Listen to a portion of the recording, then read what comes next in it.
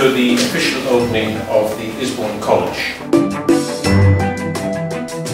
Some 15 months ago, at the beginning of 2013, it was felt the time had come to set up a college, the Isbourne College, specifically to provide a range of holistic educational programs which were recognised through accreditation by a recognised body.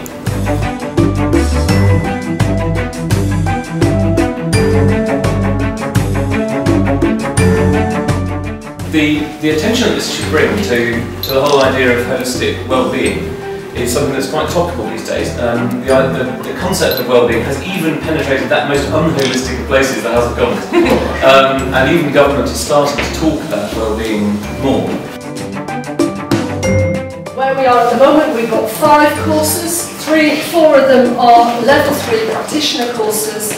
What I would like to happen is that the practitioners in this region look to the Isbourne College for their accredited professional development first here.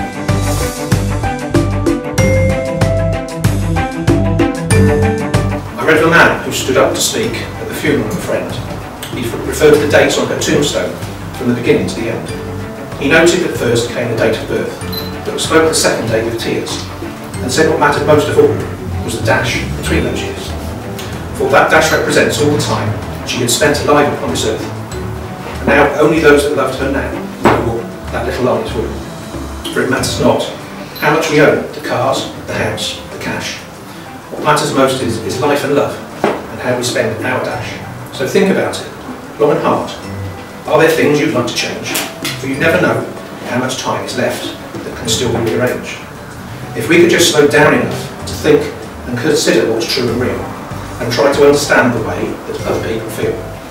Be much less quick to angry words and show appreciation more, and love the people in our lives like we've never loved them before. Treat each other with respect and more often wear a smile, remembering that this special dash might only last a while. So when your eulogy is read, with your whole life gone in a flash, would you be proud of the things they say about how you spent your dash? We'll count down from 3